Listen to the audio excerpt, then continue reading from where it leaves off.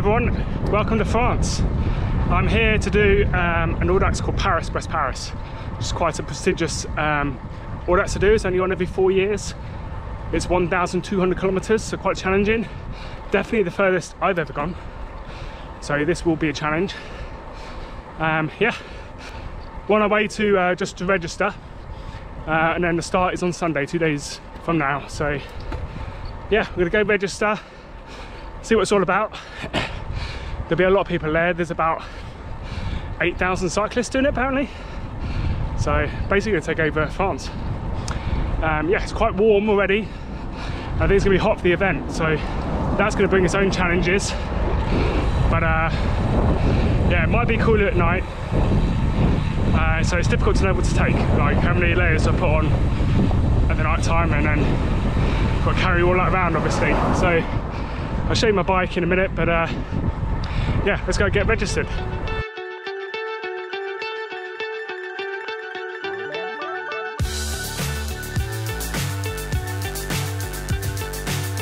I've just signed on, got all my stuff, got a jersey, got a gilet, high-vis gilet that you have to wear all the time I think, and a little souvenir which is like a little direction sign with Brest Paris written on it, which is great. Lucinda has volunteered and she's working in the shop. I don't know for how long, or how long, I don't know how long she'll be there, but yeah, so she's in the shop. I'm gonna go and chill out for a bit and then see if I can catch up with some friends when they get here to register later.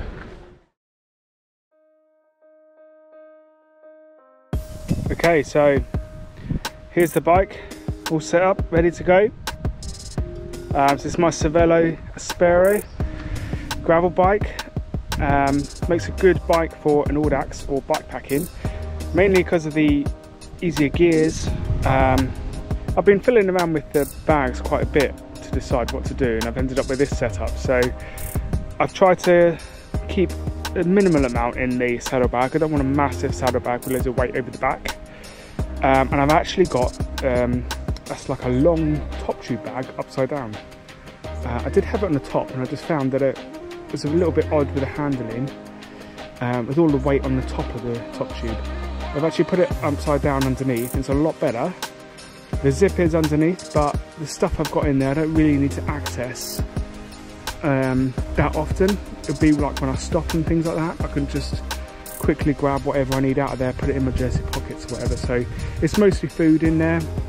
There's like some sun cream, some hand gel, you know, stuff like that, like chain lube stuff, you know, stuff that I won't need that often, but I'll just grab when I need it. The top bag, the actual top tube bag, has just got basically the big battery I need for my front light in there. So there's not a lot in that little top one, but it's a little bit heavy. You can see here I've got like my Magic Shine light, and it's got a big battery pack, so that hopefully should last quite a while, and that's quite bright as well that night, so that'd be great. Other than that, I just wasn't sure about the actual TT bars. Wasn't initially going to put them on, but everybody else seems to be having them on.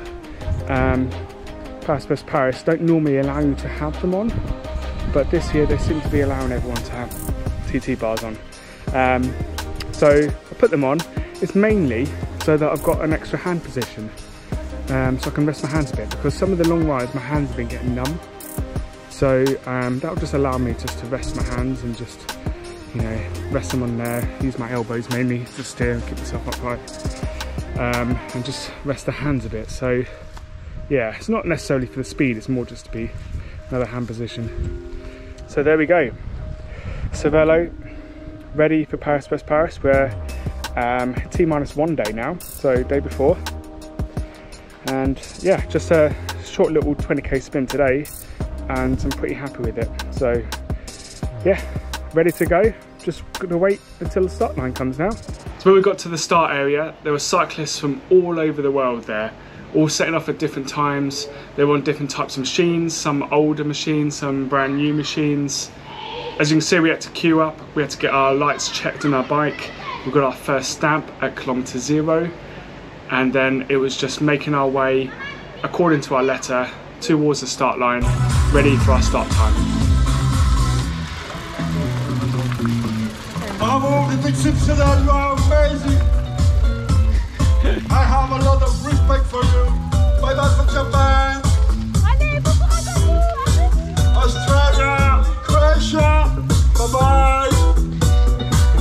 Italia, Australia, Germany, Japan, Philippines, Malaysia, Indonesia, Netherlands, USA, Brazil.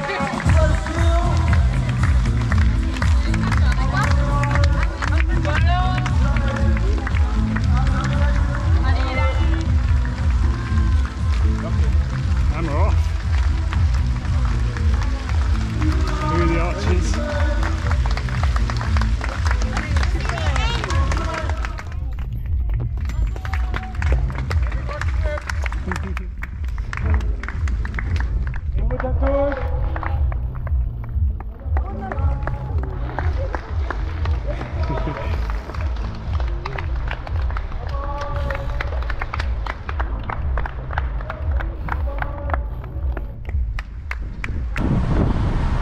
So in my group alone, starting with 250 cyclists. So there's this huge peloton leaving their town, all packed in together.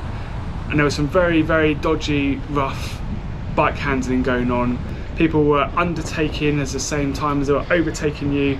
So you had to be really, really vigilant, careful. I tried to make my way forwards in the group towards the front, and it just seemed very much like my old racing days. There were some motorbikes out in front of the group, controlling the pace, just for the start part anyway. People were forming pace lines. It was quite exciting. I quite enjoyed it. From my old race days, I kind of miss those. It felt a bit like that. However, there was a lot of cyclists there who have not done racing, who have not been in a pack this big, didn't have those bike handling skills to know what to do in a peloton that big. So it was a bit dodgy. We were going through towns very quickly, paying little attention to the surroundings, the hazards. There were very little pointing out of obstacles in the way, anything like that. So I was glad I was in a group that seemed to know what they were doing, and we seemed to be out in front. The guys were pushing on really hard, really fast, and I was just staying in that pace line, and we were just motoring. So we've made it through the first night. The plan was to ride straight through the night, but I got so tired, honestly. So I had like 2 hours, well, I had 2 hours lying down at one of the controls. I don't know how much sleep I got, like 20 minutes or so, but I think it's helped a bit. And then just started just taking it easy. I was in that fast sort of group for a while, and we were pushing on quite a lot. So I started to chill out a bit now, because I don't know if I can keep that up the whole thing. But yeah, it's just something's just come up really. So we've got about 240k in, another 40k, 49k I think to the next control. But yeah, now we've got the whole of the day to enjoy, and hopefully it'll start to get a bit warmer soon. Okay, not far from the next control now. Had a bit of a rough patch. I stopped a few times just to like gather my thoughts, have something to eat while I stopped, that sort of thing. I think part of it is just the lack of sleep basically. Not having much the night before. You know, it just plays its toll really.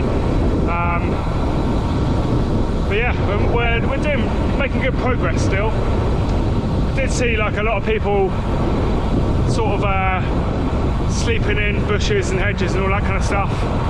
I'm not sure that's for me really. Having said that, I didn't get much sleep where I stopped because the guy next to me was snoring so loudly. The plan is still to try and push on to Brest and then sleep there, but we'll just see. I'm hoping that I can catch up Adam and have a bit of company, which would be nice.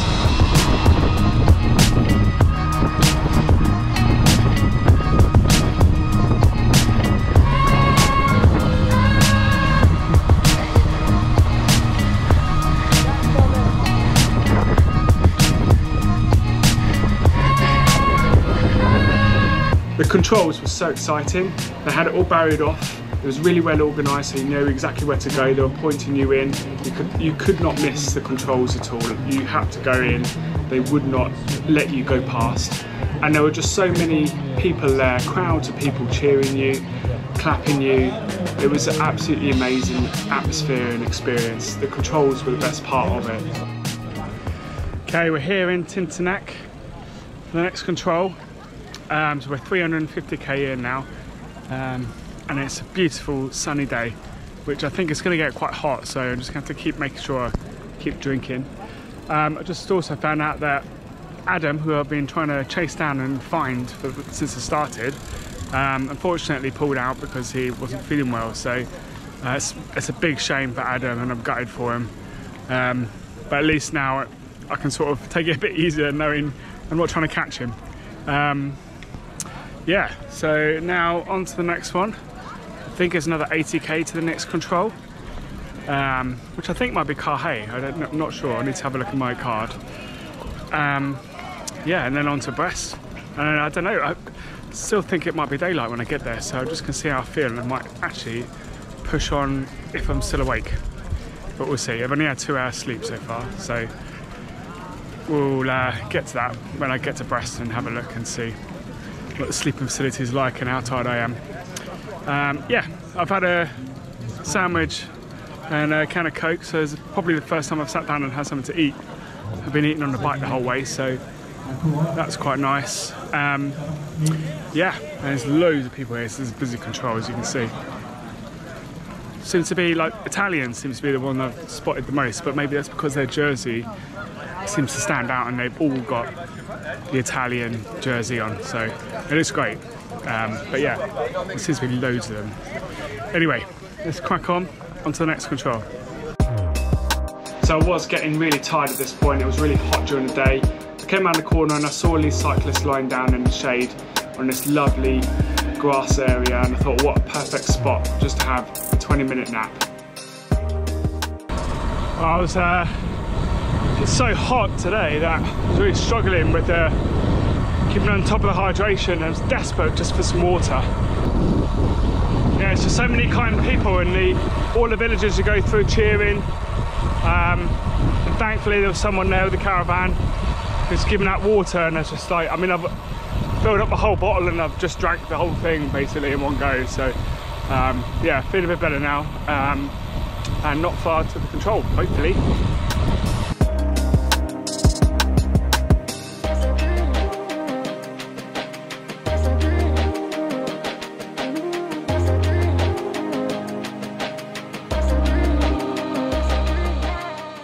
So on our way to Carhay, just climbed up this huge hill. So now hopefully we've got a nice descent. That'll take us a bit closer without much effort. After Carhay there's another big climb up to Brest, which I think I might be doing as it gets dark, so but I still think it's worth doing. So yeah, we'll see when we get there. Had a big meal at the Audax services control, so filled up on food. It's just water really. I have to keep drinking and getting water along the route, because it's such a nice day, which, you know, you can't complain.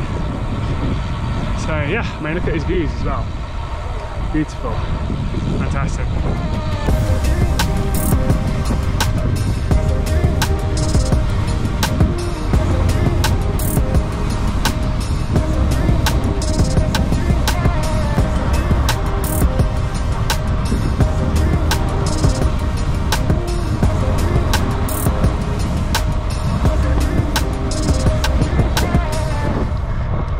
So we came across our first secret control. They basically pulled us out of the road into this little village hall area.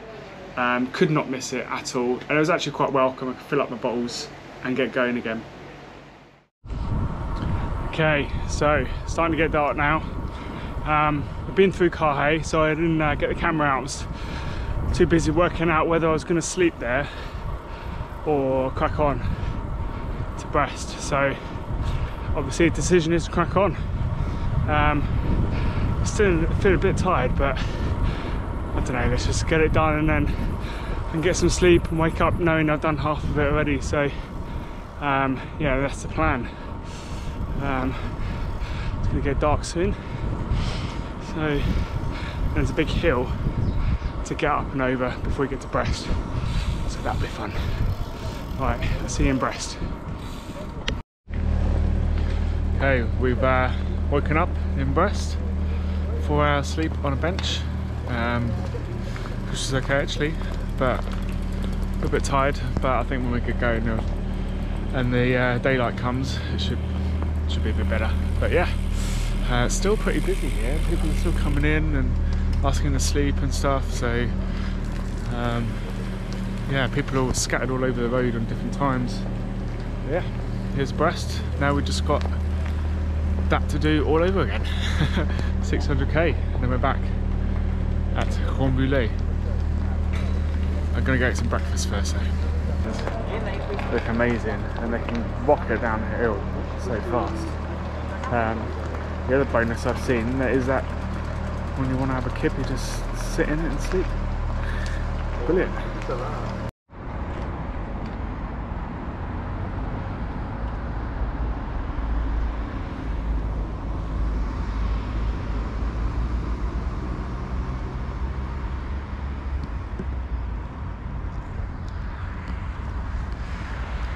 This is Brest.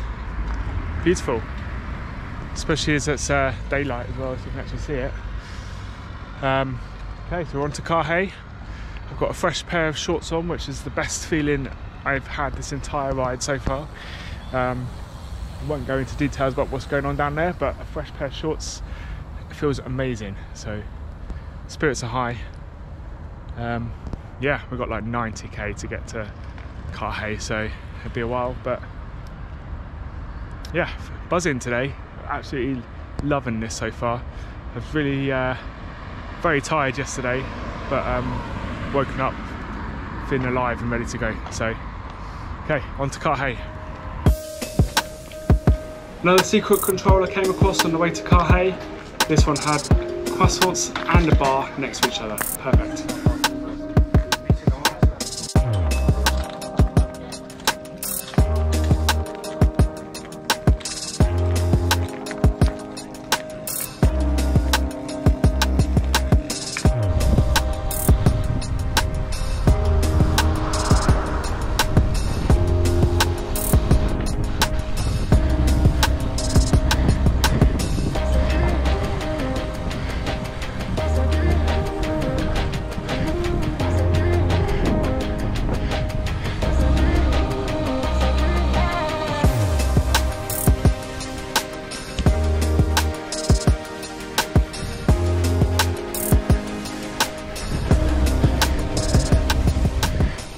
So I seem to have spent all of today riding by myself.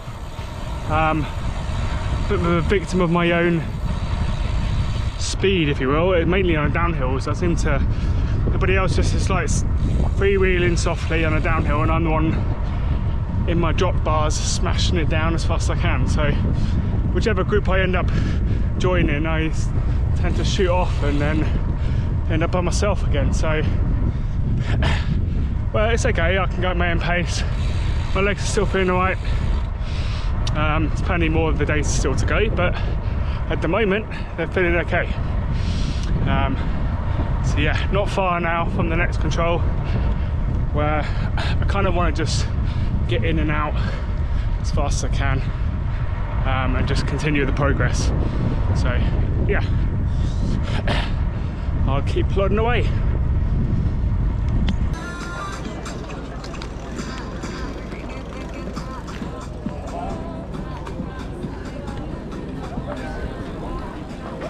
So we're here in Ludiac, I think is how you pronounce it. Obviously the second time here. First time we were here, it's absolutely packed, bikes everywhere.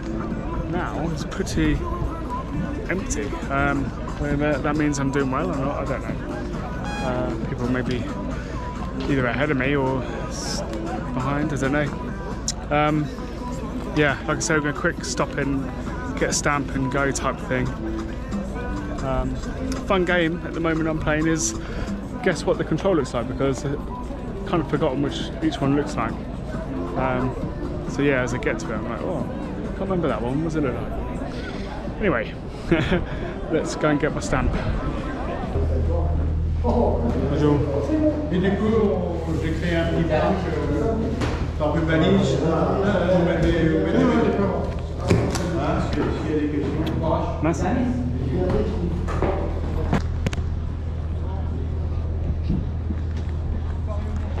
Bravo à tous ceux qui terminent. Passez-vous le premier pour le terminer. Après, les gens qui passent par la revue, ils ne sont pas suffisamment préparés. Alors, pour en revenir à la salle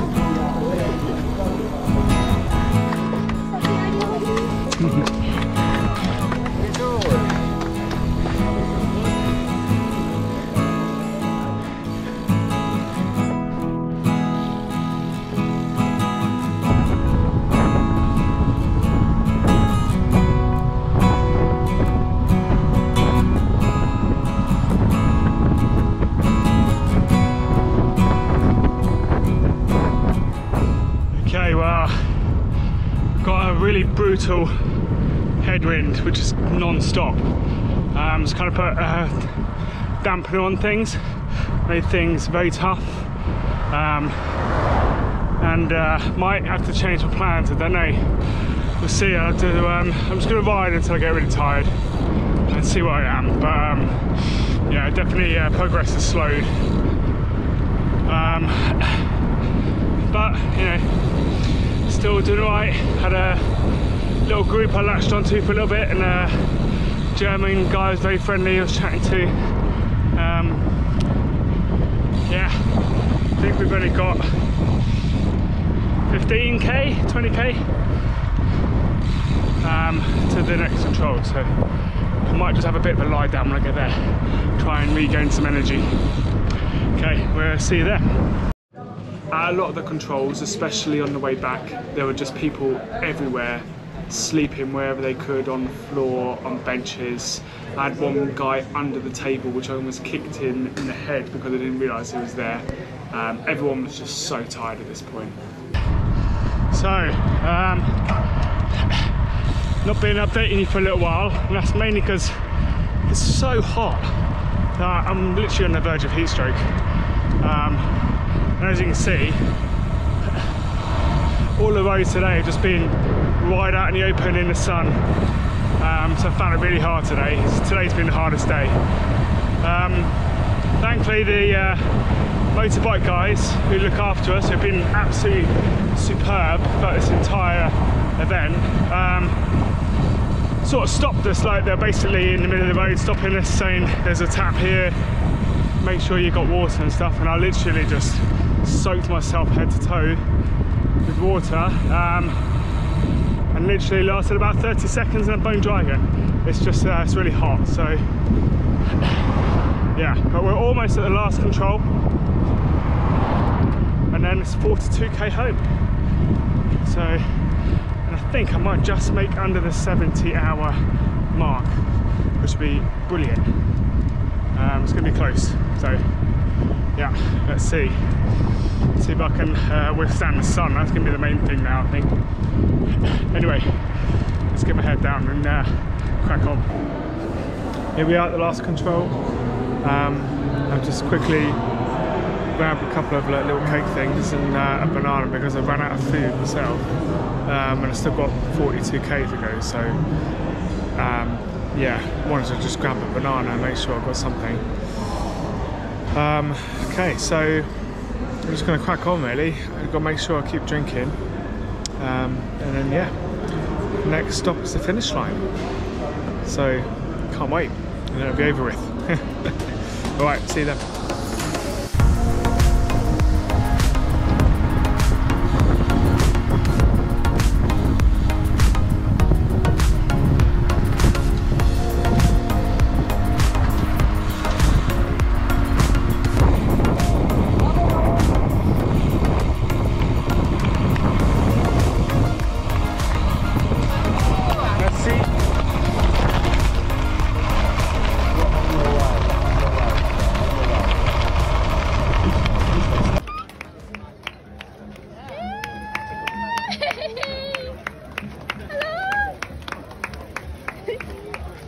So Paris was amazing. I really enjoyed the experience. It was quite a big journey for me to even get there, and then to get there and perform the way I did was just fantastic. I think the key thing for me was that I had a lot of my own food with me, so I didn't have to stop at shops or even the controls to start with to refuel. I just had all my food with me, and my only concern was filling up my bottles. It was really hot on all of the days, so I was drinking a lot, so that was the main thing for me, was just to keep drinking all the time. And I even had carb stuff in my drink, so as I was drinking I was staying on top of my energy, fueling, so that worked really well for me. The things I would do slightly differently is perhaps maybe see if I can lose a bit more of the things that I carried, so my bike's a bit lighter, and try and stay with some groups a bit more. I ended up on my own a lot, which was okay, but I think having some friends or like a group that I could ride with the whole time, especially when you're feeling tired and it's dark, will help sort of keep things moving and help keep you awake, and maybe, you know, you can go a bit faster with a little bit less effort. Having said that, the times on my own I quite enjoyed, to be honest. You always felt like there was a cyclist in front of you or just behind you. You never felt like you were in the middle of nowhere on your own in France. There were always other cyclists about. The controls and the support and the volunteers were absolutely fantastic. I can't say thank you enough for those. The people cheering you in there, going through their town at 2 AM, and they're stood on the street corner clapping and cheering you as you go through is just absolutely amazing. I don't think you can experience that in any other Audax in the world. It just makes it so special. So thank you to all those. Will I be back and do it again? I probably think so, because it's just had such an amazing time with it. That's it, I'm off for some R&R by the pool in sunny Italy.